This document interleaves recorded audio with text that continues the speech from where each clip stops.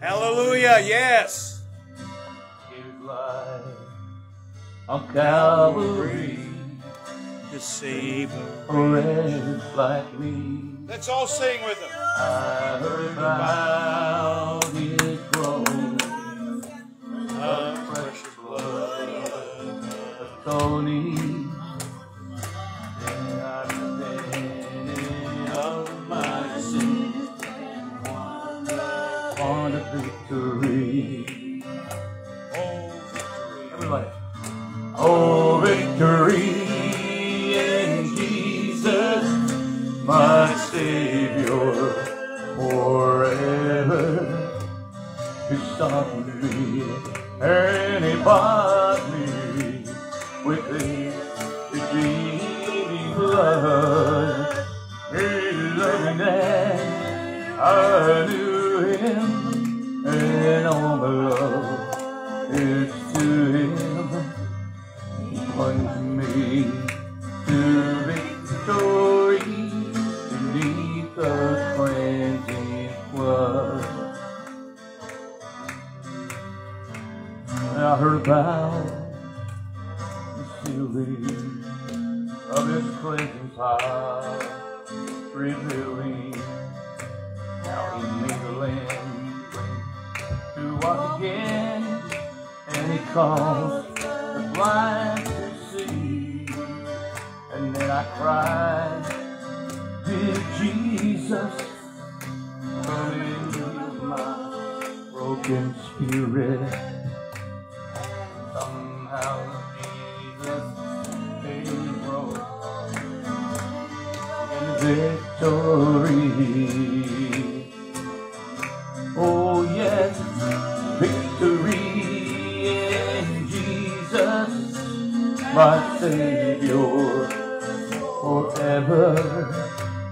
He sought me and bought me with his redeeming blood. He loved me and I knew him, and all my love is to him. Plunging me to victory beneath the cleansing flood. And I heard about a mansion that was built for me in glory. And I heard about the streets of gold beyond the crystal sea. And I heard about singing and all redemption stories.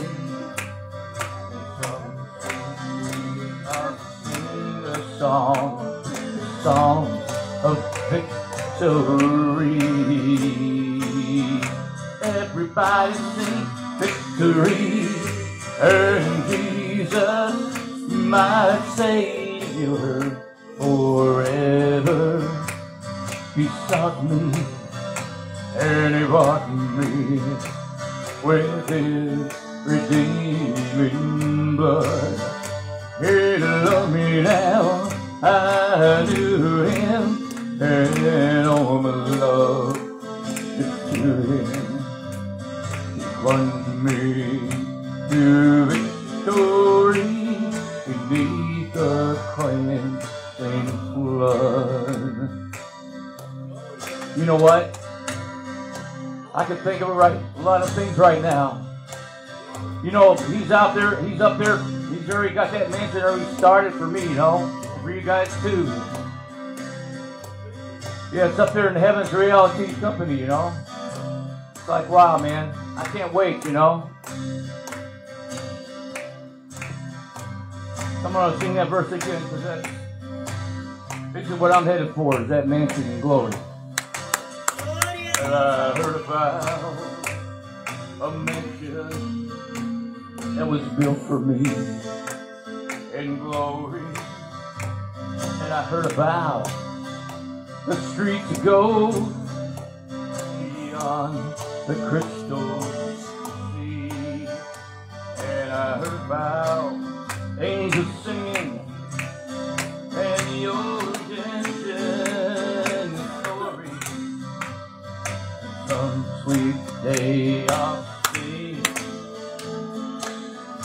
song of victory.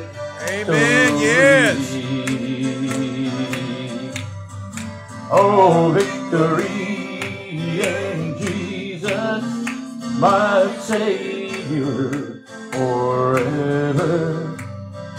Soften me and He bought me with His redeeming blood.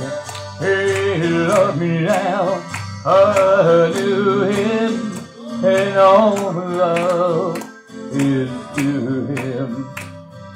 Plunge me to victory beneath the cleansing flood. Thank you, Lord. Plunge me to victory beneath the cleansing flood. Amen, amen, amen. Yes. Oh, hallelujah. Thank you, Lord. Thank you, Lord. Thank you, Lord. Lord, thank you for this great night, oh Father, that you, oh God, as we share each other's testimonies through song, through prayer, through praises. Amen. Amen. Thank you, Jesus. Thank you, Lord. Thank you, Lord. Hallelujah. Thank you, Lord. Thank you, Lord. Yes.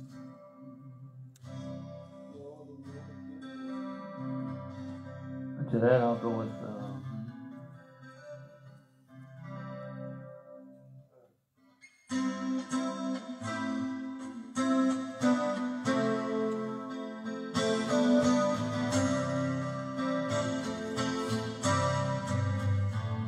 As a country boy, I never had much money. I never knew the word luxury. But in heaven, I know I'll have a mansion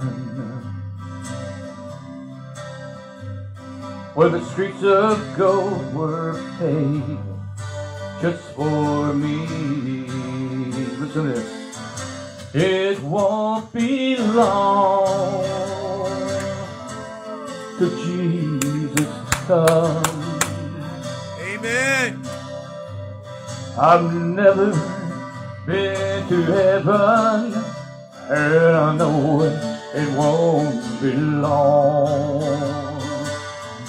It won't be long till Jesus comes.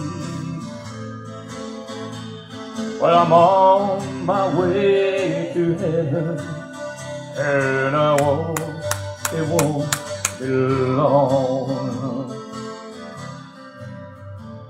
If the Lord should come today, I'll go to meet Him. Amen. Yes. But I hate to be one of them sinners that's left behind would start to pray. They'll be screaming and crying for the rocks to fall upon them. You know what? They'll weep and pray, but God's gonna say it's too late.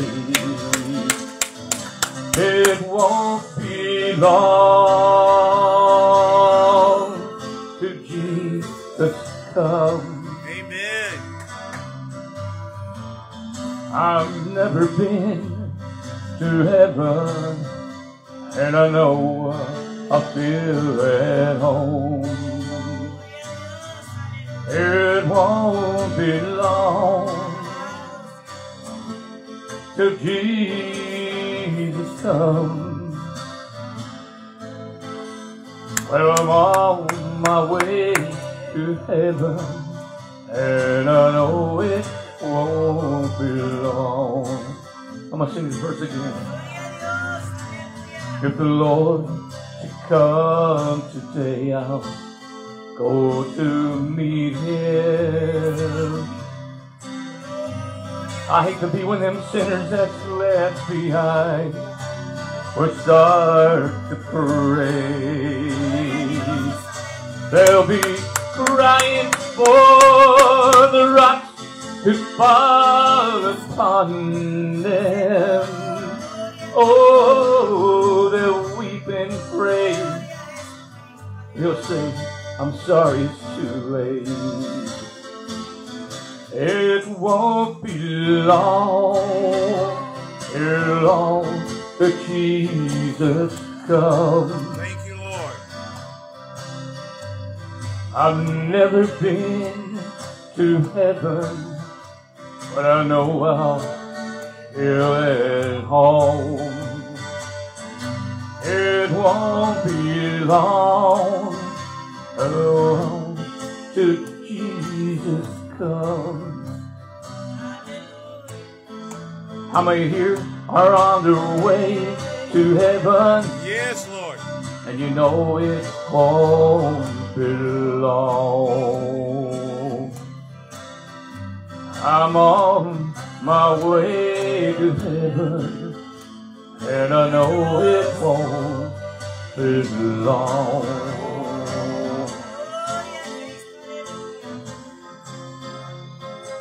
If you're not ready, you better get ready, because he's coming back. Amen. Hallelujah. That's right, brother. That song has a message. Amen. Yes. Need to be ready. Bless him tonight, Lord. Bless him tonight. Thank you, Jesus. Thank you, Lord. Thank you, Lord. Thank you, Lord. Thank you, sweet Jesus. You know, every song you look in here, it's always talking about on my way to heaven, you know. It's like every song is, I'll meet you by the river, you know, the crystal river in heaven. Does anybody have any favorites? Because I don't, you know. I kind of follow the. You know, because he lives. Is it in here? I don't think so. No, it's not in the. It's not in the. It's not in here. Is it in his book? Because he lives. It's in his book. It might be in his book. Okay, where's his book? It's newer song. You have any to do with his book? Let's see.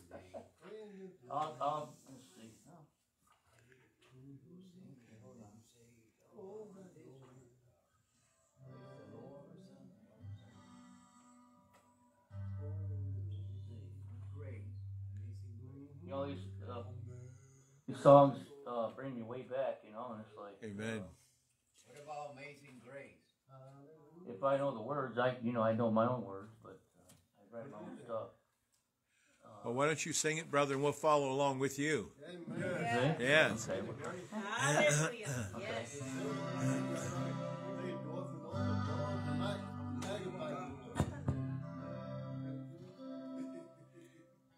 I'll try.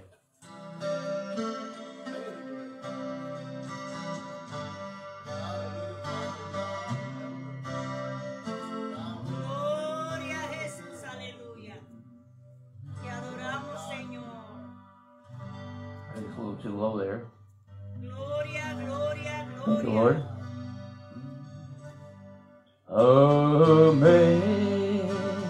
Amazing grace, how sweet the sound that saved a wretch like me.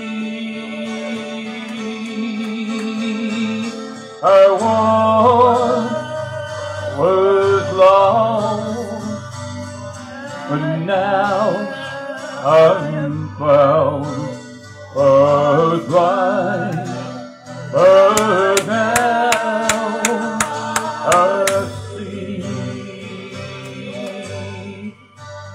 When grace that taught my heart to feel, and grace I live freely.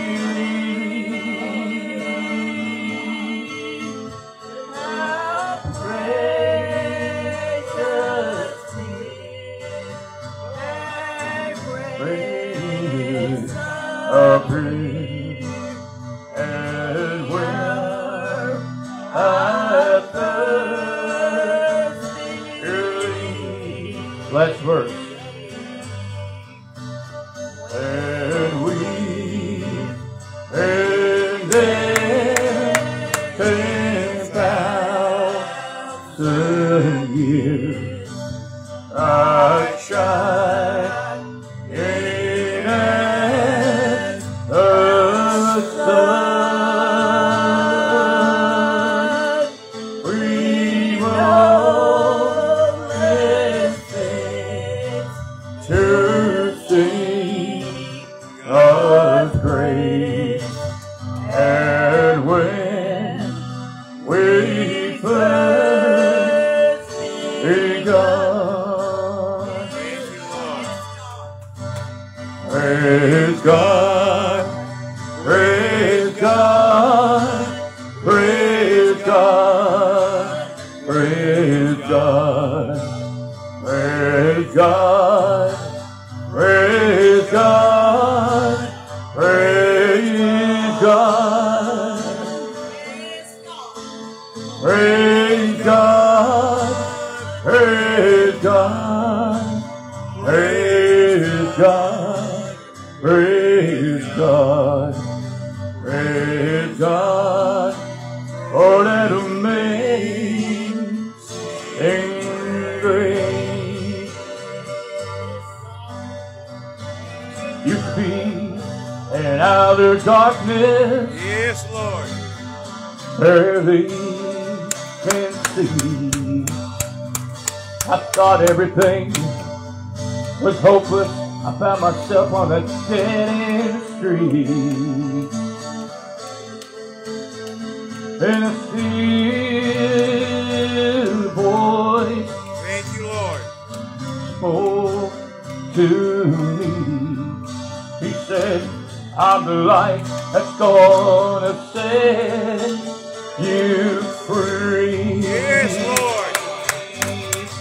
It was amazing grace, how sweet the sound that saved a wretch like me. Yes, Lord. I once was lost, but now I'm found. Was blind, but now I see. Let's praise Him now. Praise God, praise God, let's praise God, let's praise God, praise God, praise God, because He saved you. Praise, let's praise Him, because we could be out there on the street. But now we know Satan's been defeated. Praise God, praise God, praise God. Let's raise your hand. Praise God, praise God, praise God, praise God, praise God. Let's praise God. Let's give Him praises tonight. Yes, Lord. Praise God, praise God, let's praise God, praise God, for His amazing grace, for His amazing grace. Oh, we praise You now, Lord. Yes. We praise Your name. Thank you, Lord. We're Hallelujah. above all names. Hallelujah. We're Yes. King of kings and You're Lord of lords. Oh, hallelujah. Hallelujah. Hallelujah. Yes. Yes. Oh, hallelujah. Yes. Hallelujah. Praise Your Yes. name. Yes. We thank and praise your name, Lord, because you are the name above all names. I said you are the name above all names. You are Lord of lords. You are King of kings. You are the majesty of all. You are everything. Hallelujah. You are everything, Lord. You are everything in our lives, our soul and our mind. Oh, hallelujah. You are also the lily of the valley. You are the bright morning star. Oh, hallelujah. Glory be your name, for you are the name above all names. And hallelujah. Yes, Lord. Yes, Lord. Oh, amazing grace, how sweet the sound that saved a wretch like you and me. Think about it. You were once lost, but he, guess what? He found you. That's what Jesus does when he's looking for his sheep. Yes, Lord. That's why we say, praise. We praise your name. Yes, we do. Oh, how sweet. Oh, how sweet the sound.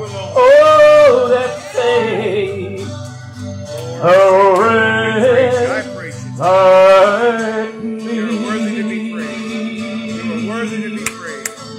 I once was lost. I was a feeble sheep. But then he finds to take you back to the flock. Amen. Hallelujah. Praise God. Praise God.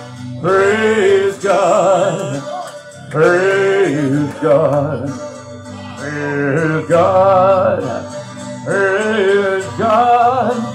Praise God. Oh, praise God. Praise God. Praise God. Praise God. For an amazing grace.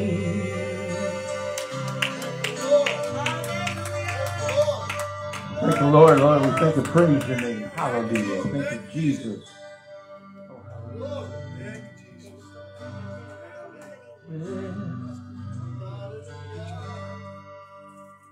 When I'm down, all I see, angry waves cover me, and the bright clouds won't let the sun shine through.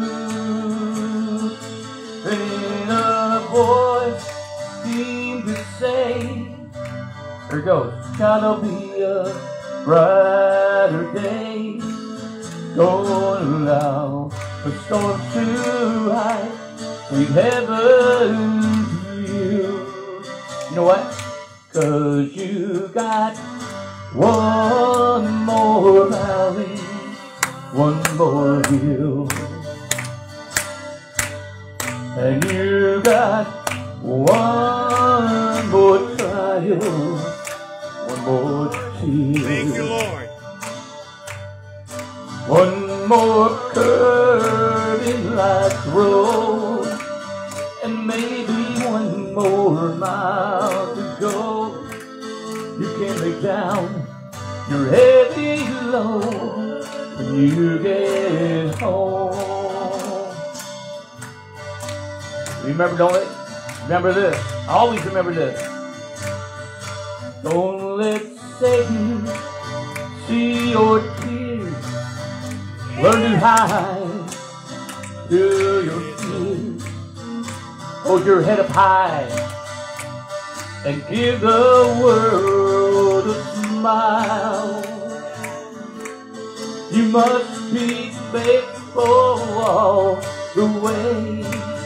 It'll be worth it awesome day, Yes, Lord. 'cause it's all gonna be over after a while. 'Cause you got one more valley, one more hill, Yes, Lord. and you got one more trial, one more tear, one more curving like road, maybe one more mile to go, and you can lay down your heavy load when you get home. You got one more valley, one more hill, one more trial, one more tear, one more let it go, one more mile.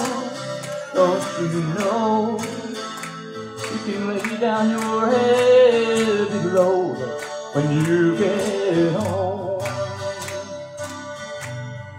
You can just take off that heavy load, 'cause you're on your way home. Amen, amen. Yes. Yes. Thank you, Jesus. Thank you, Lord. Thank you, Lord. Thank you, Lord. Gracias, Maestro. Thank you, precious Lord, for touching my brother. Gloria, gloria a Dios Thank you, por Lord. Jesucristo Santo. Aleluya. Bendito sea tu nombre, Señor. Thank you, Lord. Thank you, sweet Jesus. Thank you, sweet Jesus. All right, I'm going to go off the book here.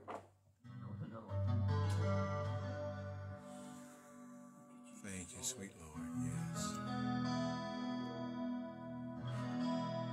Gloria a Dios. I know I do this a lot, but you kind of miss the drums and kind of miss everything else. But you know what?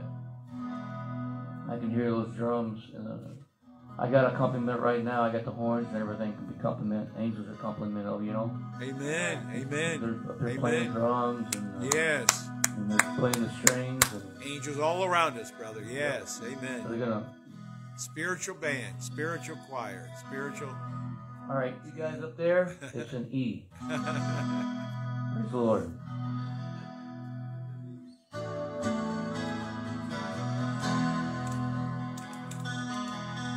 Beautiful song. Thank you, Lord. Thank you, Lord.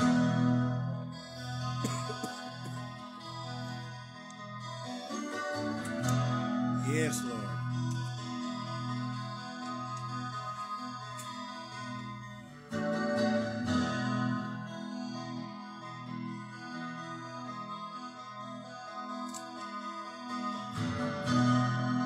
There's nothing worth more.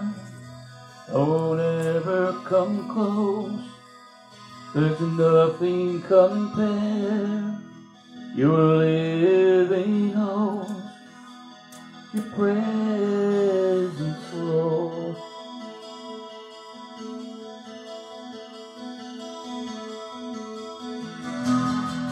I've tasted and seen the sweetest of love, and my heart beats free, and my shame is undone.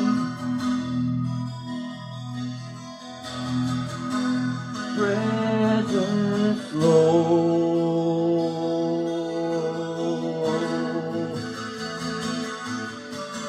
Holy Spirit, thou art welcome here. Come flood this place and fill the atmosphere. Your glory, God, is what our hearts long for.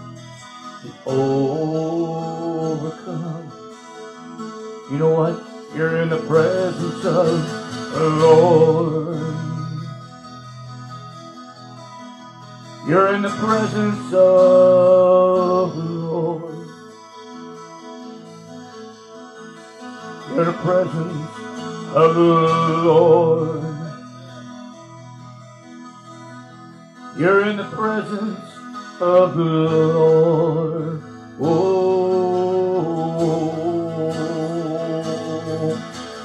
Holy Spirit, I would welcome in this place.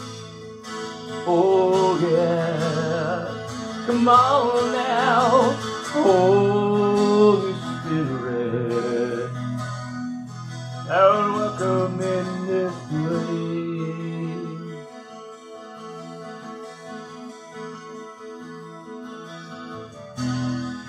Let the floodgates of heaven flood us now.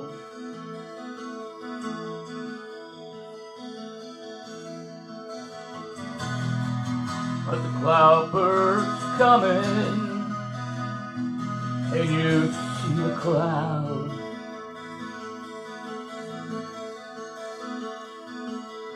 I'm talking about the Holy Spirit is lurking in this place.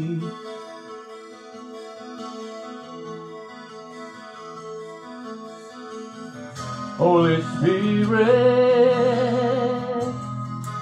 and your sound of amazing grace. Oh,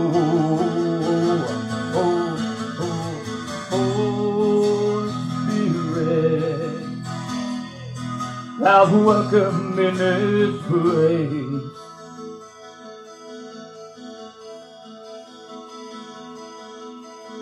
Holy Spirit, thou art welcome in this place.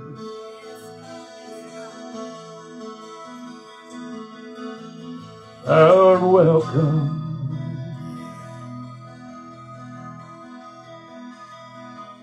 Thou art welcome. Holy Spirit, thou art welcome. Holy Spirit, come on now. Oh, there's nothing worth more. Don't ever come close. There's nothing compared to the Holy Ghost. His presence is within.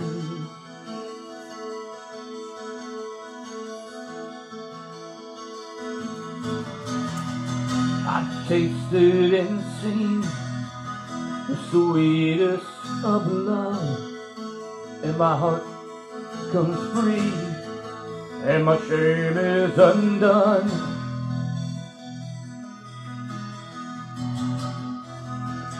The presence of the Lord, can you feel Him?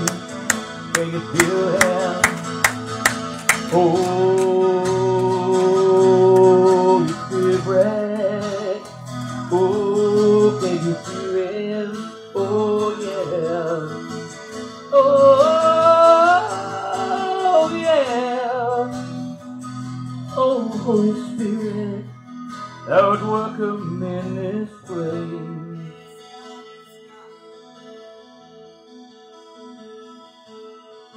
Thou art welcome.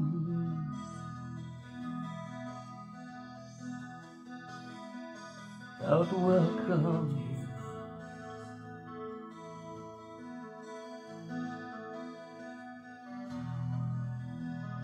Oh yeah. Thou art welcome.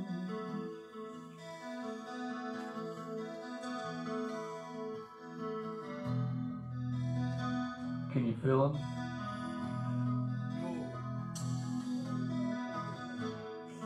Can you feel Him inside?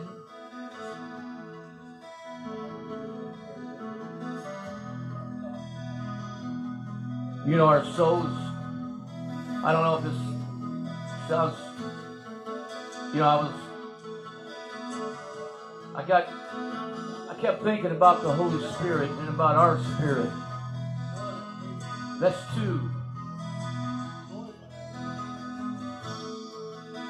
You know when you get the, I don't know,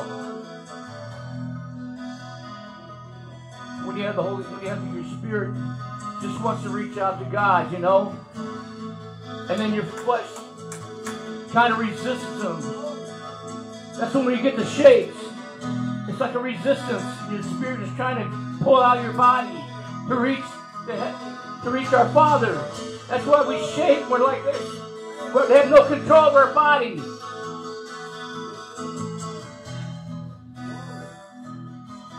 That's how I feel. When He touches me, that's what I feel when you want to shout. You can feel His power.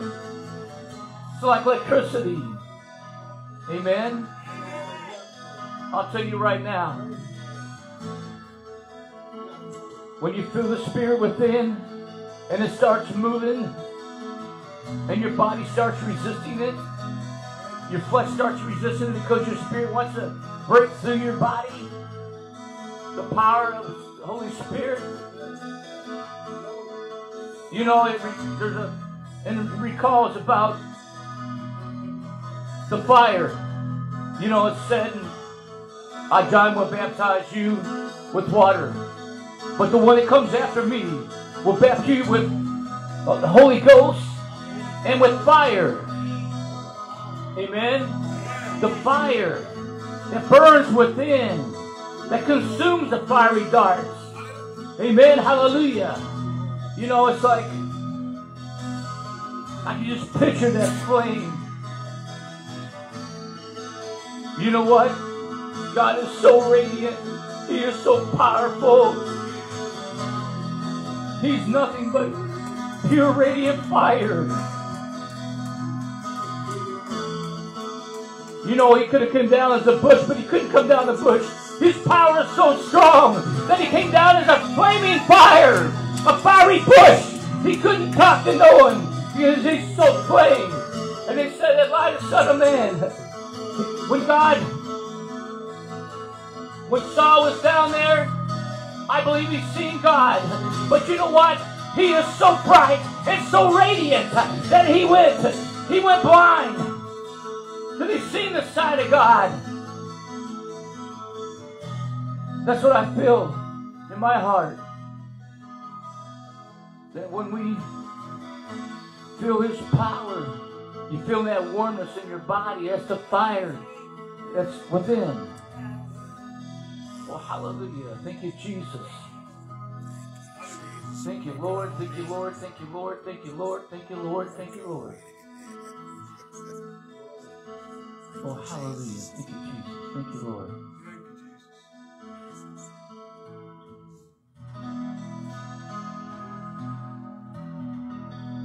Thank you, Jesus. Thank you, Lord. Thank you, Lord. Thank you, Lord.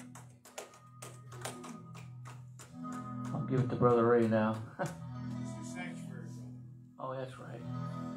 Everybody's sanctuary. Let's all stand if we're able to stand.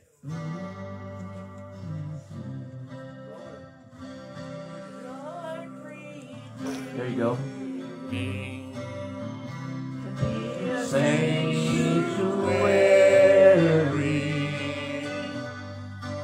pure and holy, tried and true,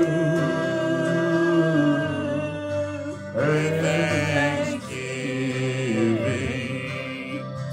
I'll be a living sanctuary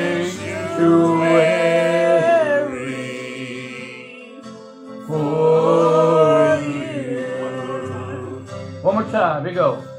So prepare me to a sanctuary, pure and holy, tried and true, with thanksgiving, I'll be a living sanctuary.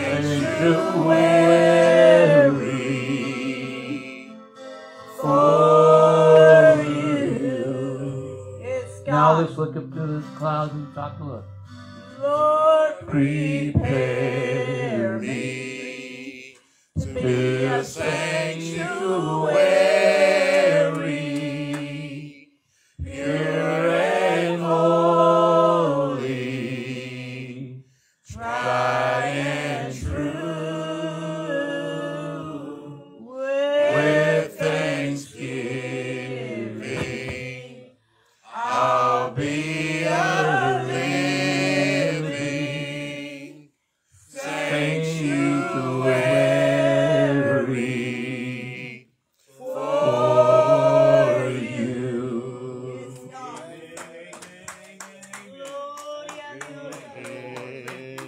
Thank you, brother. Thank you, sweet Jesus.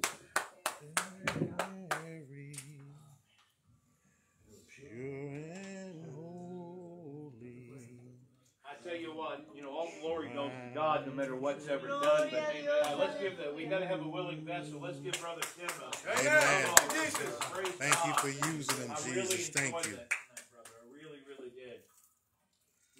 Talk about having a gift of song, a gift of playing, and talking about the Spirit of God being behind it. Sometimes we can praise, sometimes we can sing, sometimes we can even preach and teach, but if God isn't there, it's always lacking something. How many people understand that tonight? It's always lacking something, praise God. Thank you, sweet Jesus. Thank you, sweet Jesus. Thank you, sweet Lord. If you will, get your Bibles out tonight. If you're able to lift them up, lift them up. If you're able to stand, stand. Shake them around a little bit. And as I always say, there's no dust on these Bibles because we use our Bibles, praise God. And repeat after me with conviction in our heart. This is my Bible. This is the truth, the whole truth, Nothing but the truth. This is the The infallible Word of God. Jesus Jesus is is the the Word. Word. This is the good Good news, news, the good good report, the report, one-sound doctrine. This is what I believe in. Stand on, live by, and trust in. Thank you, Lord, for your holy Thank you, word. Jesus. Amen. Gloria a Dios. Thank you, sweet Jesus. Preaching's already been done tonight through the songs, praise God. Amen. Preaching's already been done, praise God. Gloria a Dios. Aleluya. If you will, tonight I'm going to read a scripture before we get into the message. I'd like to have you turn to Ephesians chapter 1. Thank you, Lord Jesus. Thank you, Lord Jesus.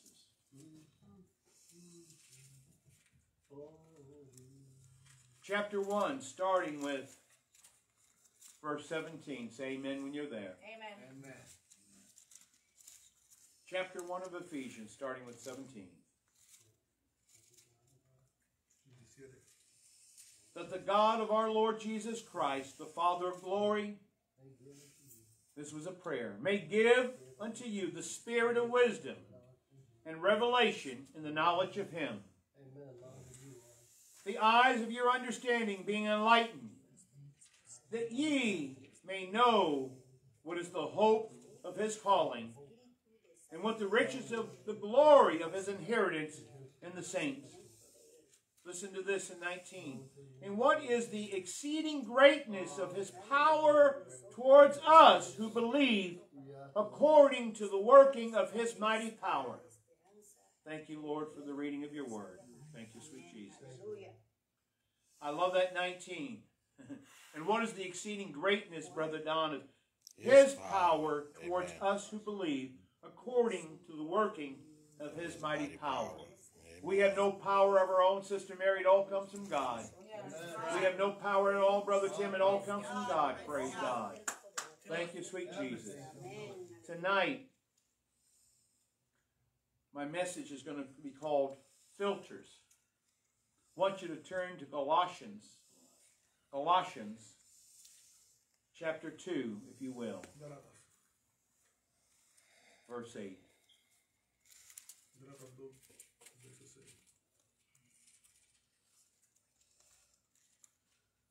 Listen to every word in this verse that I'm about to read.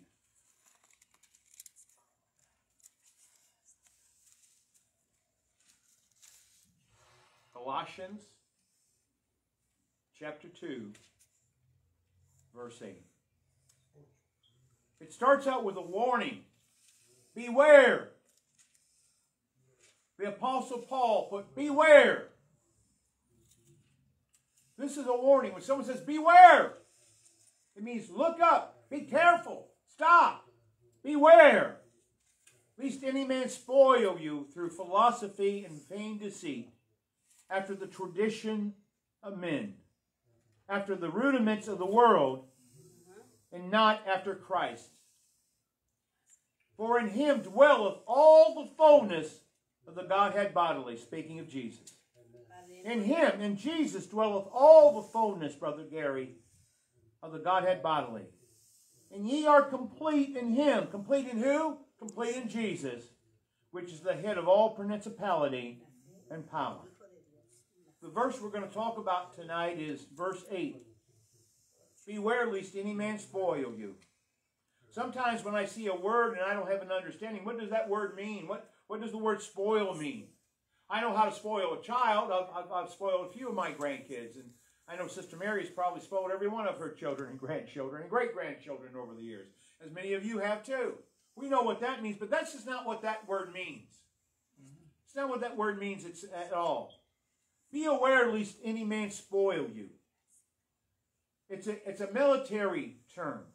It's a military term, which means be careful that the enemy does not have triumph over you. That's right. Be careful that you are not made a captive. Be careful that you are not enslaved or become a slave. Be careful that you do not become a prey. Yes, Thank God. you, sweet Yes, Jesus. God. I said my message tonight was about filters. Sometimes in our spiritual walk and our spiritual growth, we get to a point, Brother Tim, that we get to a point of this. We really think that we know everything. God help. We get to a point of becoming teenagers. You know, when we're little children, we want to learn. My little granddaughter, she's learning how to climb and get over fences and everything else and how to climb up in the cupboards now. She's learning. Little Damien is learning, and Stephen is learning, and I know your grandchildren. It's so good to see the kids, and if you don't have children, your nieces and nephews, you see them grow and grow. I shared this with somebody earlier in the week when my oldest daughters, and in fact, when they got to a point of becoming teenagers, they actually thought Dad got stupid a little bit. Listen to what I'm saying. Grandma and Dad, they just don't have the sense anymore. They don't understand. Well, you don't understand, Dad. How many times have you heard that, Brother Gary, when they were teenagers? You don't understand. You're not with it. You know, that's the old way of doing things. And, you don't understand how anything works anymore. As my daughters have gotten older in life, I find out that I become wiser. Because they get older in life, they start to realize that they don't have all the answers. As we get out of our adolescent and teen years, we find out we don't have all the answers. That's right. We don't have all the answers at all. Mark Twain was quoted once saying, you know what? My father was as dumb as there can be a father. But as I got to become an older man, I found out my father was very, very, very smart. As we get older, we start to realize that we don't have all the answers. There was a time in my life I became a teenager, not in the flesh, but in my Christian walk. And I thought I had a lot of the answers. I thought I knew what was right or wrong. And I remember one time someone doing something in church that they ought not to be doing. And I didn't have any filters back then. I'm going to explain what that filter is in a second.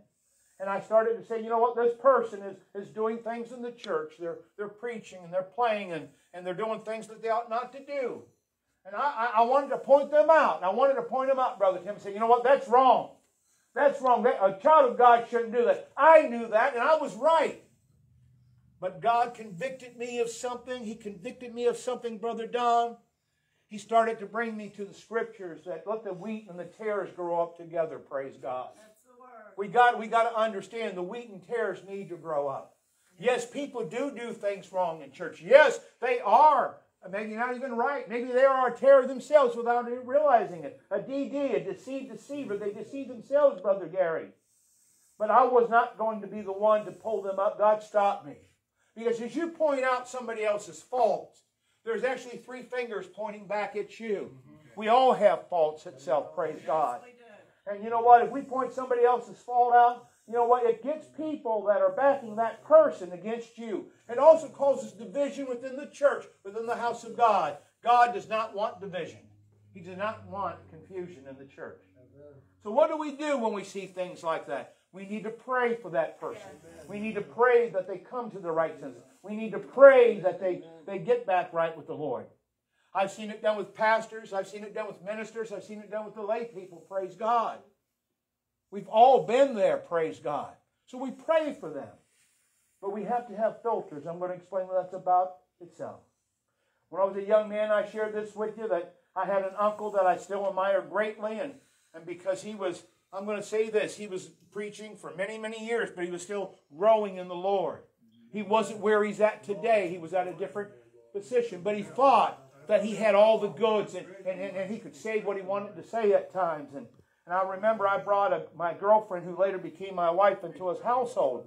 And I was not a Christian at the time, and I'm not proud of it. But I had this young lady live with me for several months before we got married, Brother Gary. I brought her into my home. Was it the right thing to do? But as I entered my uncle's house, he told me something on the way out. He says, never come back to my house again unless you two are married, and never bring that girl back into the house unless you're married. I was crushed. I was starting to go to church at that time, and I quit going to church. I felt that God didn't love me anymore. I'm doing the wrong thing. I'm sinning. And I was sinning.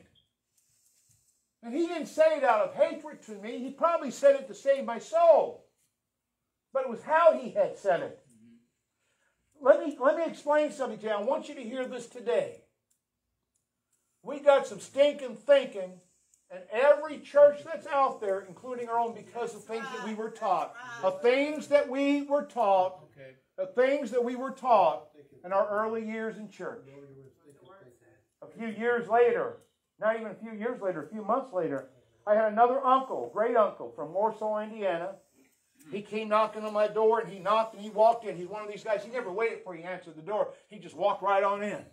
He walks in, I'm sitting there half-dressed at the kitchen table on a Saturday morning at 9 o'clock, and my wife is sitting there half-dressed, or wife-to-be, sitting at the table half-dressed, and he walks in, and he starts talking about his trip from Indiana up, and how he did this and did that, and I remember he was showing off a new gun he had, and back then, this is going back 40-some years, 45 years, and he carried a gun back then, and he's just talking about the love of Christ and what God has done and changed his life. And he talked about how God loves me and how God loved my wife-to-be at that time. And he just talked about the precious love of Jesus Christ. Not once did he condemn us. Because he understood something. He had enough wisdom. We read about God's wisdom. He had enough wisdom to know that when you're in the flesh, when you're a sinner man or woman, you're going to do what sinner men and women do. That's right. You're just going to do what they do. Right. Yep. But he looked at me with love and he said, you know what? I love you and God loves you and Jesus loves you. And he says, I hope you come to know the Lord. I know one day. And he says, you don't have to make this thing right one day, but I love you. And he went over and gave me a hug. He was a hugger. And he hugged my wife-to-be at that time. And I saw, what is the difference between this man and this man? Two holy men of God. Right. Two holy men of God. I share this with the church many a time when we have somebody coming into church. And maybe they don't show up for a while. We see them months later or maybe even years later. And they come in to worship God and to honor God. Brother Don, sometimes we have this feeling, why are they even in the church house? Why are they even here? Praise God. And I found out that sometimes, if it's somebody that we care for and somebody that we like, we accept them. But if it's something that we have an ought with someone, we don't accept them. See, God is not a respecter of persons. Unfortunately, we are a respecter of persons. A young lady had come into our church a few years ago, and she's standing next to one of the older people in church, and the older person in church said, look at those people up there, that person. They hardly come to church at all. And look at that young man and how he's dressed. He shouldn't be dressed like that in the house of God. God, hell. The young lady standing next to him, she knew that he did not know her life. He assumed that because at one time she was part of this church, that she was A-okay with the Lord. And at that point in her life, she wasn't. And she said, you know what? This is what's keeping me out of church and other churches, and including her own. People prejudging and judging someone in church. This person stayed out of church for a long time. We have to be careful with what we say or do. But you know what? I'm not blaming the person that said it. I'm not blaming the man that said it. That's how he was taught. Right. That's how he was taught. If he doesn't know any better, that's all he knows. So I'm not blaming him. Right. I'm not blaming him at all. That's how he was taught. So what happens is that we got to learn to filter out some of this old way of thinking. Does it line up with the Word of God? If Jesus was here today, he would be eating with the sinner man or woman. If Jesus was here today, Brother Don, he'd be walking with them. If Jesus was here today, he'd be going to their house, to the sinner man or woman. Yep. Sometimes we just want to be around certain people and only certain people that we feel comfortable with. I believe that we should be around people that we don't feel comfortable with. I believe we should be around the dope people and the sinner men and women and the ones that are doing all the despicable things. They need to feel the love of God. They need to see the love of God. They need to experience the love of God. Jesus, if he only spoke to the ones that were good, guess what? He wouldn't have had one sermon in the Bible.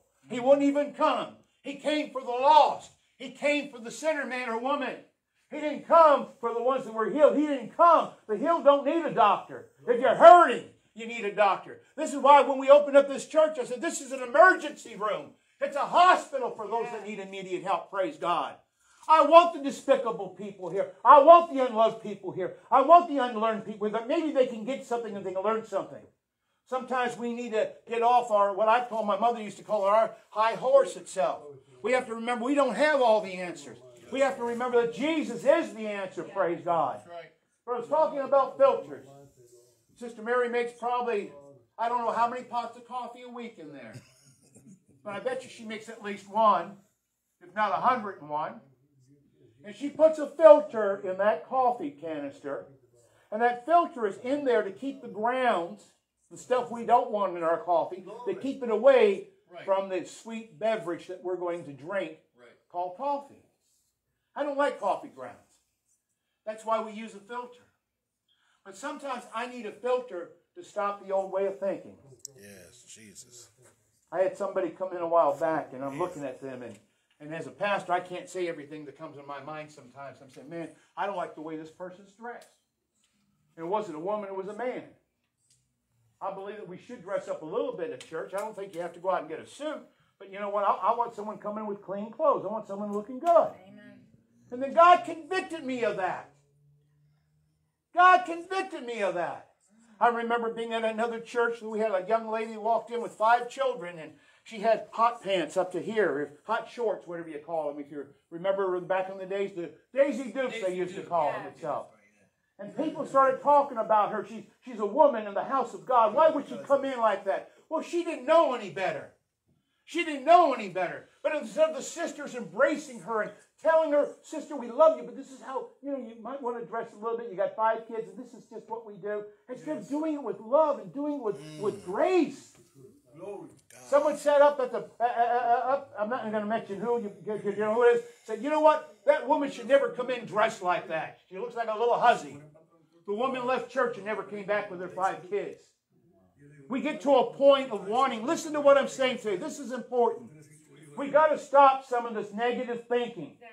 People are always going to not be the type of Christian that you would like them to be. But at the same time, people may be looking at your life thinking you're not the type of Christian that you should be itself.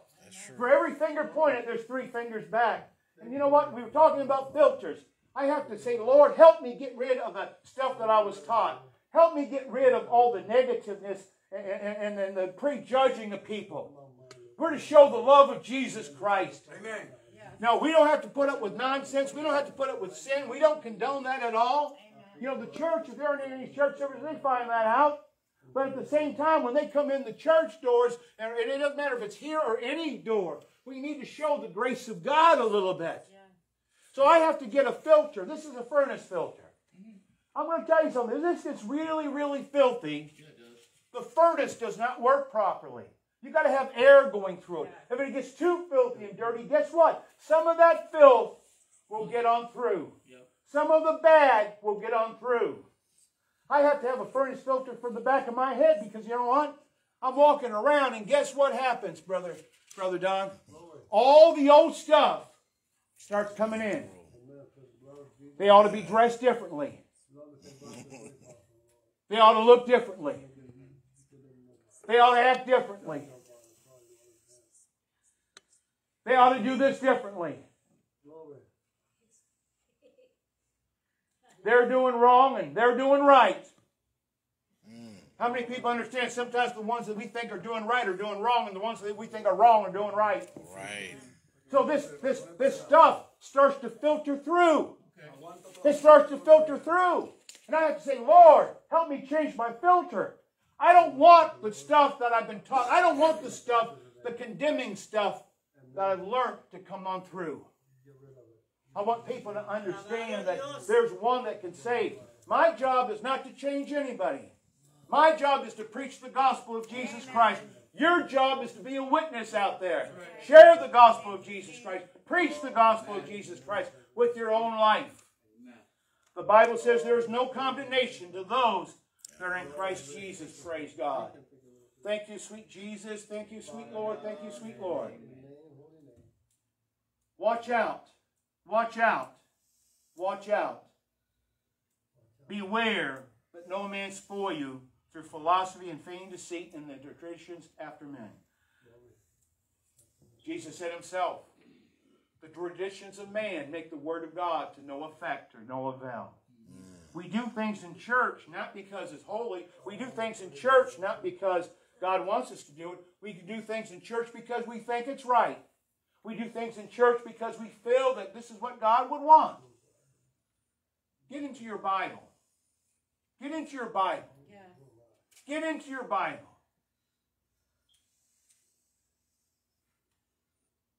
Sometimes we think because we read the Bible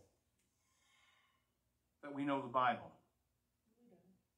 Sometimes we feel because we have been in church for 5 years, 10 years, 50 years, 60 years, we don't think that we can learn anything else. We know it all.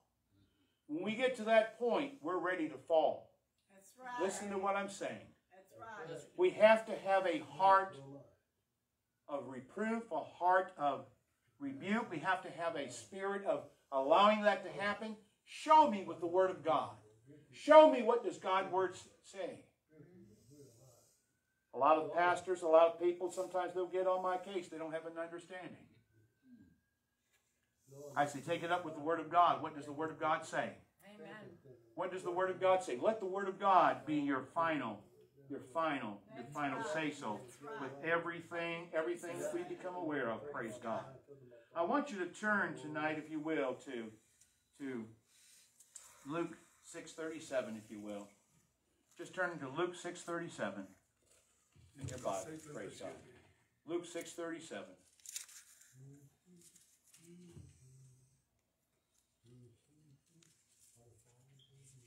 Thank you, sweet Jesus. Luke 37. Yeah, Luke 37. Luke 6:37.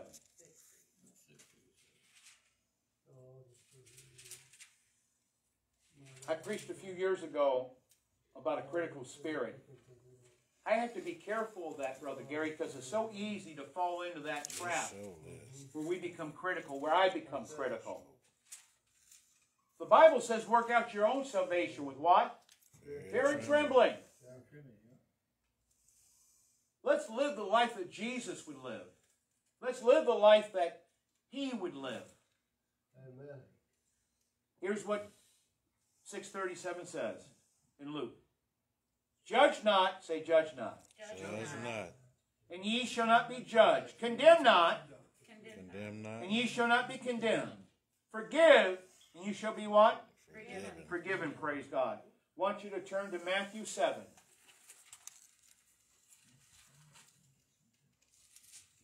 Thank you, sweet Jesus. Before we get to Matthew 7:1, a while back, some people were talking about, was it our church, thank God? We have gossipers in all churches, but it was about another church. And they were talking about a pastor that they thought wasn't doing what he ought to do, as I'm sure people have thought that about myself. And what I brought up to their attention was the fact that you're seeing something and experiencing something for a moment that that person is going through. Whether it be a pastor, whether it be a leader, whether it be a lay person in that church. Sometimes we see somebody just for a moment and we think that that's all there is to them. Sometimes we see people, there's a little church that I love dearly, and they have about 5 members right now, and I'm praying for that church for survival. But sometimes we get people saying, well, they got to be doing something wrong to only have 4 people in that church, and sometimes they don't show up. No, maybe the people are going through a transition. Maybe God is doing something with them. So I said, even though that person may be going through something, have you ever gone through something, Brother Don? Have you ever gone through something, Brother Tim, that maybe it wasn't the best thing to go through, and somebody might think you're doing something wrong? You have troubles in your life. I remember the story about Job, how he lost his family and lost all his belongings and all that, lost everything. Satan had taken him away from Job, but his good friends said, you know what, you must be doing something wrong. God must be punishing you. Or maybe your children did something wrong and God is punishing you and took their lives. And he didn't do anything wrong. He was a righteous man. That's right. But we go through problems. We go through situations that people see and they feel that, man, something's got to be wrong here. Nothing has to be wrong. The Bible says the rain falls on the just and the unjust. The sun shines on the just and the unjust. Maybe you're going through a period of life that's rough right now. Maybe you're not acting the way you need to act. We've all gotten a little crazy at times. But you know what? God is always with us. God will take care of us. The Bible says a righteous man may fall 7 times, but 7 times, Brother Don, he'll get back up. Amen. We have to understand, we got to get some filters on. Say, God, only let you come through. Let your word come through. Yeah. Should I talk about this person? Should I condemn this person? Should I point fingers at this person? Should I make a judgment call about this person? We're not to make a judgment call about anybody or anything. Right. Pray for them. Amen. Pray for the tares. Yes. Pray for the saints of God. Pray for the lost. Mary used to say it a lot, and I love when she used to say, she goes, you know what? God's going to help us catch them, but he's the one that cleans them. It's like fishing. We're going to help catch them.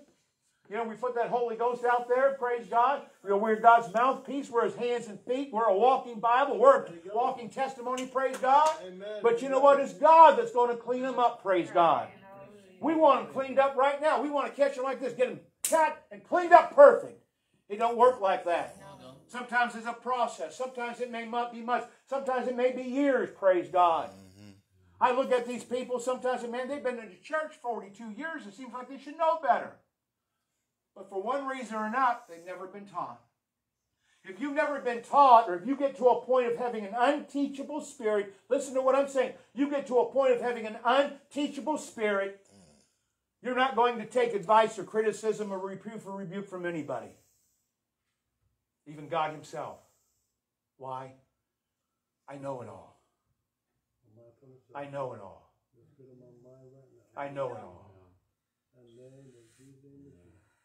I never want to get to that point. I want to have a teachable spirit.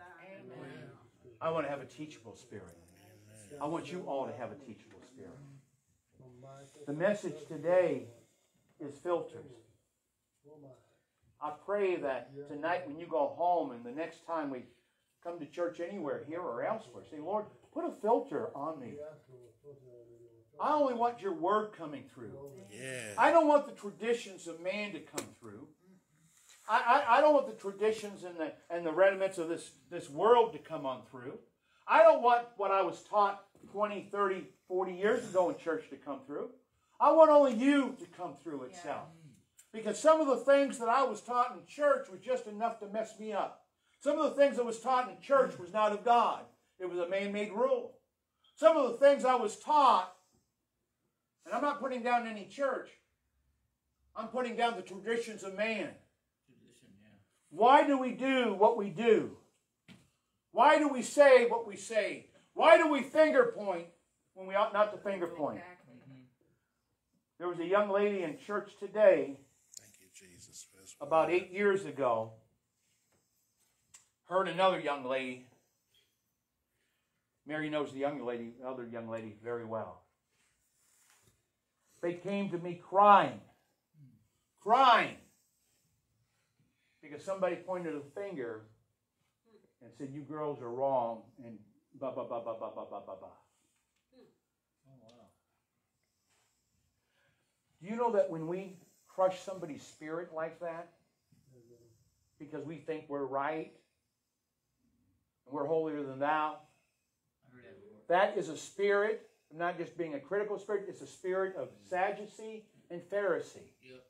You have a spirit, and the Sadducees and Pharisees walked around with their nice clothes, they walked around with their rings, they walked around with their garments, and they never could do anything wrong, right?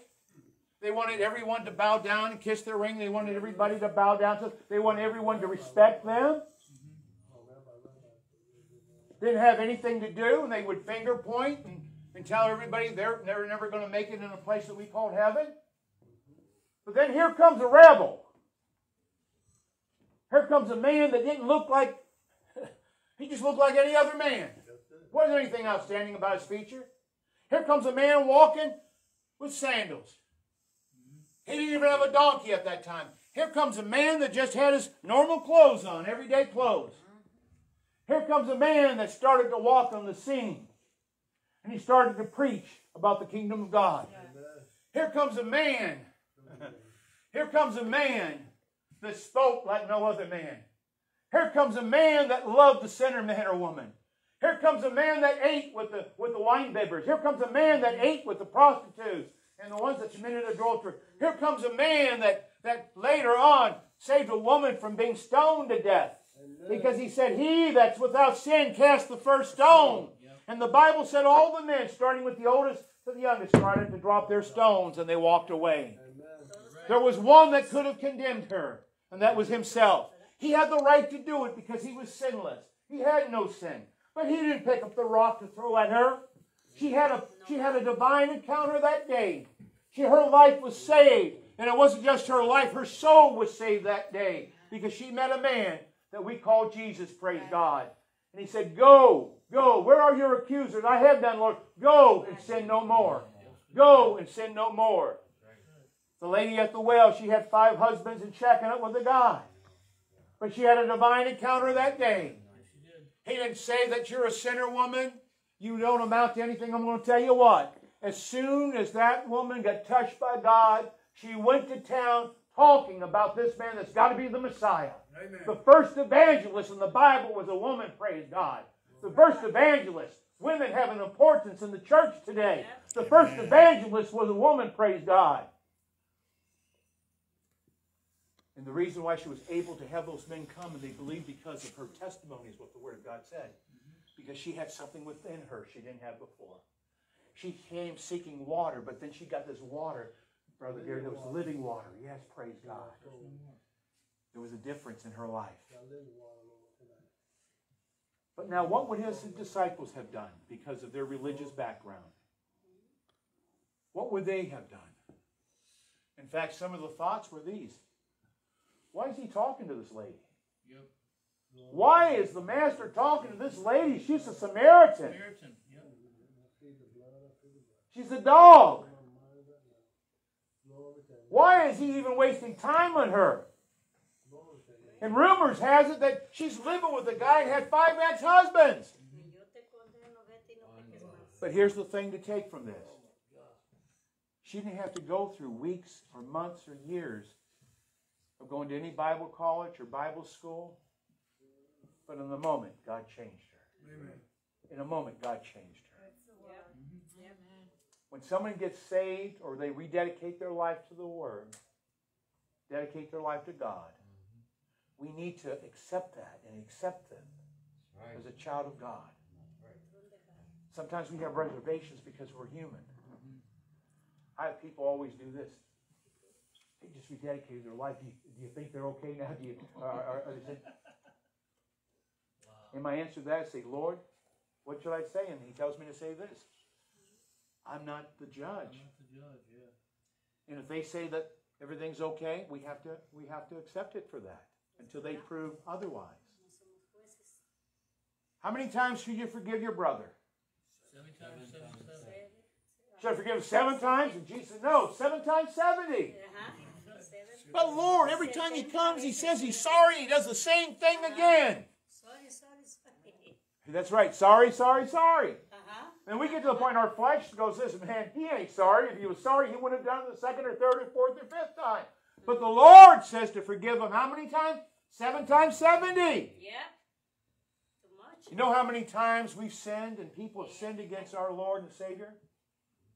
How many times have you sinned? I'm not talking about going out and committing adultery. I'm not talking about stealing. We sin every day when we deny His compassion, when we deny His love, when we deny Him by reaching out to the lost and those that need it. I would love every backslider that's ever been within our church that no longer is here. I would love and I would welcome this right on Facebook. Come on in. Come on in and renew yourself. Yeah. Come on in. I was a backslider at one time, Brother Tim. Come on in and renew yourself. Because you know what? There's refreshing in the Lord. There's new life in the Lord, praise God. I have to commend our church. I have to compliment our church. Our church, some of them don't like what Sister Mary's doing. Supplying meals to those that are in need. We don't want those kind of people at our church, Mary. That's what some people would say. Our front end of the church looks a mess out there. Man, there's garbage out there, pop cans out there, clothes all thrown all over the place, and I'm out there, Mary's out there, some of you, Lori's been out there helping out. You guys have been out helping out. We were asking for more help, so it doesn't look as such a mess. But even when it's not a mess, it still looks like a mess. But you know how many people get touched and blessed with that mess, praise God? Yeah. You know how many people get touched and blessed? Probably been hundreds now. But some churches wouldn't have that. I was just told a few months ago, you know what would make your church beautiful? Get rid of all that stuff. Get rid of all that stuff over there. Get rid of all those supplies and just start being the church. And I didn't know how to react. I know how I wanted to react. My blood boiled for a minute. Lord, calm me down. And I started to say, and I did say it with love, I says, well, we're being led by God, and we're doing what the church should be doing. Amen. For home. Feeding the lost with spiritual food too, praise God. We got to get rid of the stinking thinking with the filters. We got to get rid of it. Not everybody in here has a suit on. I don't even have a tie tonight. Shame on me. If I took off my jacket, I would still be the same person. If Brother Tim wore a suit, and 3-piece suit up here, well, that's out of style. Is it a 2-piece suit up here? He'd still be Tim. If he comes in with a pair of jeans, he's still Tim. God looks at what's in here, praise God. What are we doing to show the love of Christ? What are we doing to show the compassion of Christ to the lost out there? I'm not condoning sin. I'm not condoning sin at all. But we still need to love the sinner man or woman. We still need to be receptive to the sinner man or woman. We still need to reach out to the sinner man or woman. And maybe because of us reaching out with the right attitude, they come to realize who Jesus is. They accept Him as Lord and Savior. This heart can change. The stony heart can change, Brother Charlie. That God starts changing them when they start to realize, you know what? Maybe I shouldn't swear like I was. Maybe I shouldn't watch the movies like I was doing those movies. Maybe I shouldn't be judging the other people. Yes. Maybe I shouldn't be dressing the way I'm dressing. Maybe I need to clean up a little bit. I need to clean up not just on the outside, but I got to clean up what's on the inside. And then they start to change. They start to change.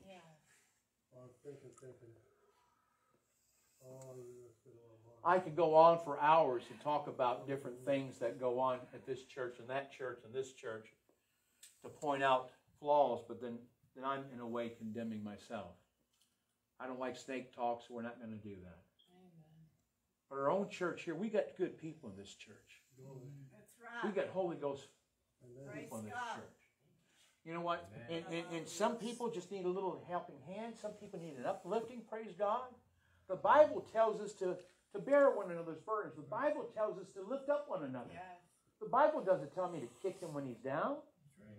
The Bible doesn't tell me to talk about him when he's down. The Bible doesn't tell me to judge him. The Bible tells me to love him. Even if he was an enemy, which he's not, thank God. To love your enemies, to pray for your enemies, to take care of your enemies, praise God.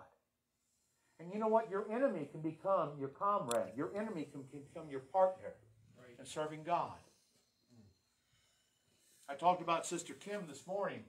I knew her before she was serving God as she's doing. And Brother Gary, I wasn't serving God either. She wasn't my enemy. It's just somebody I knew through my woman at that time. But praise be to God. 25 years later, Amen. she's serving God. Amen. 25 years later, I'm serving God. Praise the Pastor. Listen to what I'm saying. 40 years ago and 30 years ago, I was going down to the hills of West Virginia to a place we call Jamboree in the Hills. And we drank all week long and listened to country music all week long. That same person that had the Winnebago that I went down with, he's a deacon. Well, no, I take that back. He's an elder in his church now. Mike DeMarco. Here's a man that we used to party hardy with. But you know what? We're still partying hardy now, but not in the streets anymore. Not at Jamboree in the Hills. We have a Jamboree going into church right now, praising God Almighty and giving Him glory. Praise God.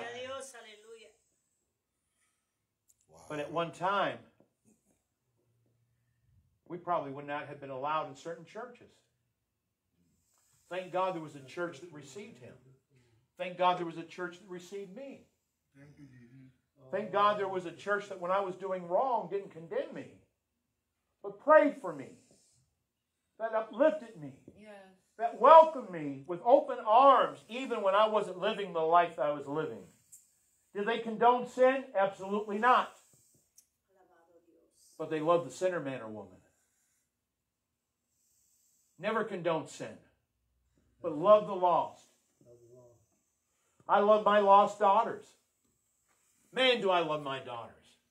As a father would love any of his children. I love the ones that are saved, but I love the lost ones too. And I pray that one day I'll be able to talk to them openly about the Lord instead of them running from it. I pray that they get delivered from the lifestyle that they're living. I pray, Sister Mary, that your family gets delivered. All our families get delivered from the lifestyle that they're living. But we still love them. So today, I'm going to just end the message. God's already done what He needed to do earlier with the music, brother. Yeah, He did. But the thing is, filter. Have God. Say, Lord, give me that Holy Ghost filter to filter out the garbage and the trash that's trying to come in that I've learned from the past. Yeah. I want to be set free. I don't want to have a critical spirit. I don't want to have a critical spirit of the Sadducees and the Pharisees thinking that we're all that. I want to have the Spirit of God Almighty. I want to have the Spirit of Jesus Christ. I want to have a Holy Ghost Spirit that's going to say, you know what? He still loves me even though I've done something wrong. I know He didn't like it, but He still loves me. I want us to have a spirit where we can take correction. I want to have a spirit that we can talk to one another. Right. And says, hey, don't talk to me, I already know it. Don't share anything with me, I already know it. I know where you're going with it. I know it all. I don't want to hear it, Pat. I know it all. Tim, don't cover that with me. I read it. I know it.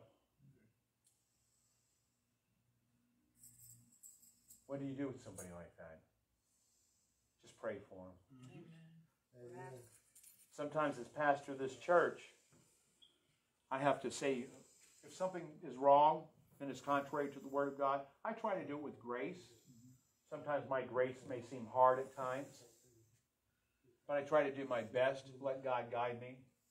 But if somebody is saying something wrong to what we're preaching, what we're teaching, that has to be rectified. That has to be adjusted. So when I bring that out to somebody's attention, it's not that I'm better than them. It's not that I'm pointing fingers at them. It's to say, hey, this is what the Bible says. God has given us all spiritual blessings. He's given us the fruit of the Spirit. Amen. He's given me Holy Ghost power. Oh, yeah. The Bible says he already has given me, listen to this, He's also given me revival in my soul. That's right. He's also given me the anointing. 1 John, 2nd chapter. The anointing. I already have received it. And you know what? You have too if you acknowledge it. But if you never acknowledge it, you'll never receive it. Right. Believe what God has already done for you. Believe what He's already given to you. The same faith that we came to the altar and gave our heart to the Lord, that same power, that same Spirit that drew us is living in us today. Romans 8, the same Spirit that raised Christ from the dead dwells inside the believer. Amen. We always talk about going to heaven, but we don't want to talk about all the blessings that we can have right now. Right now, all the blessings that's already here. Health, peace, patience, joy, happiness. We can already have it here. Amen. Love. And if you don't have it, just ask God for it. Praise God. Yeah. Eso es verdad. But anyhow, Alabado Dios. Gracias, the Señor. reason why I'm talking about this, Don, some things that you had brought up in Bible study, how certain people dress and how they behave in church and this and that. We have to have filters on. Put the filters on. It's like the Amish. I'm not putting down the Amish. I'm going to say this. If somebody wants to live that lifestyle because they want to, if they want to dress like that because they want to, guess what? That's okay. But when someone says you have to dress a certain way, you got to do this or you got to do that, those are traditions of man, not God. So when someone brings up something to me, I remember this 10 years ago, I had a pastor. He just looked at me and shrugged his shoulders and walked away. I said, where does it say that in the Bible? Well, that's what we've always done in church. Where does it say that in the Bible? We've always done it that way. Where does it say it in the Bible? I don't want to talk to you right now. I'm leaving. Es verdad. That's true. If they can't point it out in the Bible, then they shouldn't be pointing it out in church. Alabado sea Dios. Does that make sense? Amen. Thank you, Lord. I'm not a scholar at all. But what I preach, I can show you everything that I preach in the Bible. Thank you, Jesus. That I'll always make a point before I bring it out. We tape every word that's ever said for the last 3 or 4 years. We go back. Everything I will verify through the Word of God. It may not be what we want to hear because we have our own twisted view of things. But what is God saying? That's right. So let's put the filters on to filter out all the old thinking. Let's have a church of, hey, you're lost, come on in. Come as you are.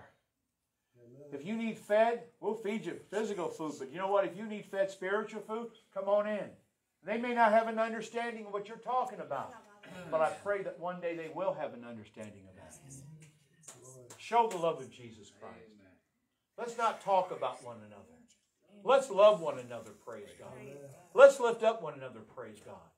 Let's not kill our wounded. When we have a wounded, we're all soldiers in God's army. There's only one fight to fight, and it's the only one mentioned in the Bible, and Paul wrote it. It's called the good fight of faith. The good fight of faith. And he talks about us being a soldier, and we are a soldier in God's army. But when we get a wounded one, you know what? We got to be like the Marines and say, you know what? No man left behind. That's right. We need to get our wounded women. We need to get our wounded men and say, let's drag them along with us. Let's pull them along with us. Let's pray for them. Let's lift them up. But let's not kick them to the curb. Let's not kill them. Let's not throw them out. Praise God. I want us to have that kind of church.